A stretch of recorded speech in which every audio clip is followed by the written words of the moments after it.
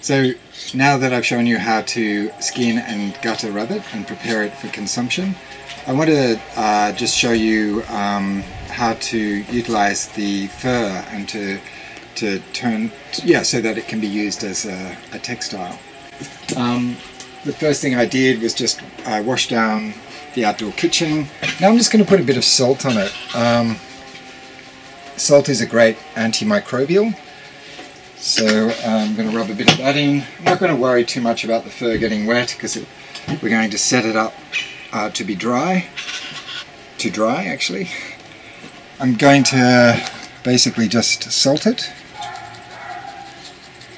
A goodly amount of salt. Rub the salt in. I mean, it is better to do this when it's dry, but the salt will stay.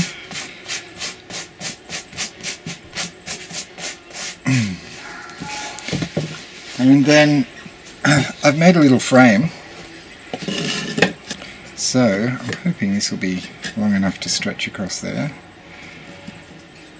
And I've got some nails here which we've salvaged from the local tip. So hopefully there's a lot of little brads or something I can use.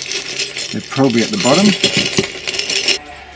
So the salt comes from the Pink Lake, and we usually, friends that have gone over to that part of Victoria have sometimes brought back a bucket for us, and we've repaid them in other forms, either knowledge sharing or some sort of food. Or so what I'm doing is stretching the rabbit, much like a painting stretcher. Use the finer nails as you can, otherwise the pine split. And then just bring that one over there.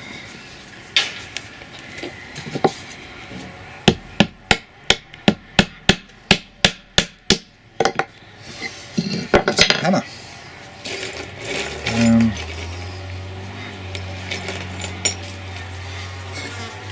Pull this over here.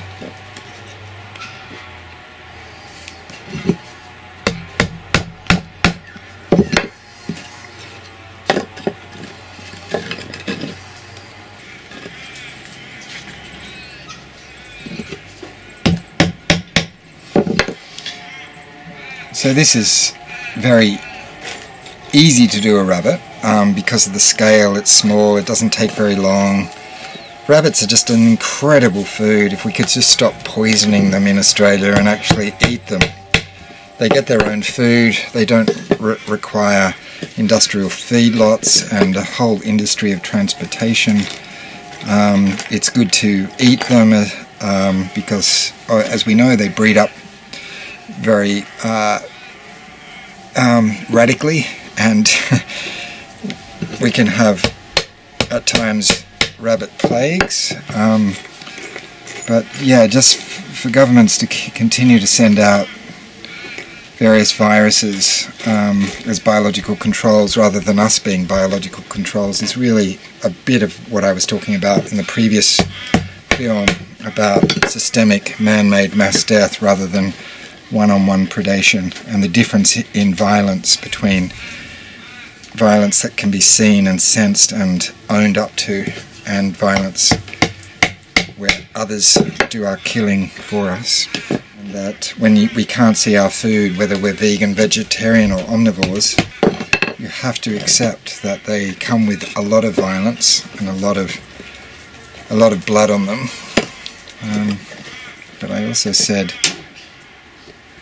that Tyson Yunkaporta in his book Sand Talk has a really great chapter on direct violence, and that direct everyday small amounts of violence doesn't lead to a global economic system that is killing the world very quickly.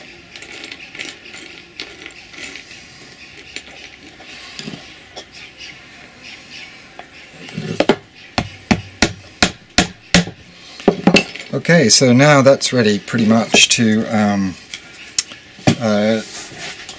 dry. And I'll just clean up some of the edges.